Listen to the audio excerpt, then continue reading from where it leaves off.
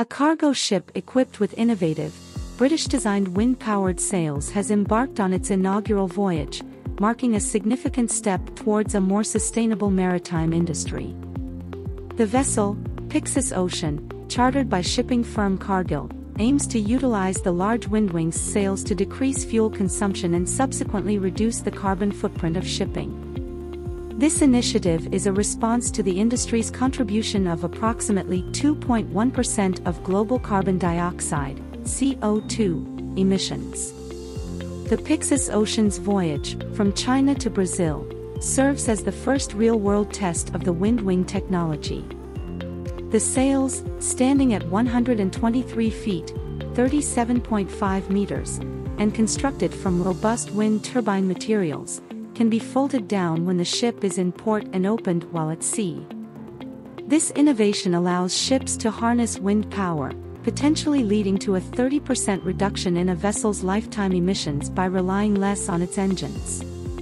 Jan Deelman, president of Cargill Ocean Transportation, acknowledges the shipping industry's efforts to decarbonize and highlights the rapid changes occurring in the sector.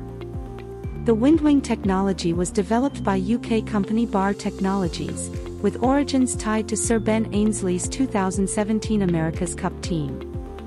The firm's head, John Cooper, foresees a transformation in the maritime industry, predicting that by 2025, half of all new-build ships will incorporate wind propulsion due to its substantial fuel and emissions savings.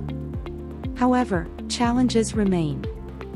While wind-related technologies are gaining momentum, their suitability for all vessels is still debated. Additionally, the maritime industry lacks a singular decarbonization solution, considering the diverse range of ships and operational needs. Despite these hurdles, the use of wind power represents a promising avenue for reducing the industry's carbon impact. As the sector navigates this shift, the return to wind propulsion is seen as a means of reversing historical trends that were disrupted by the advent of combustion engines.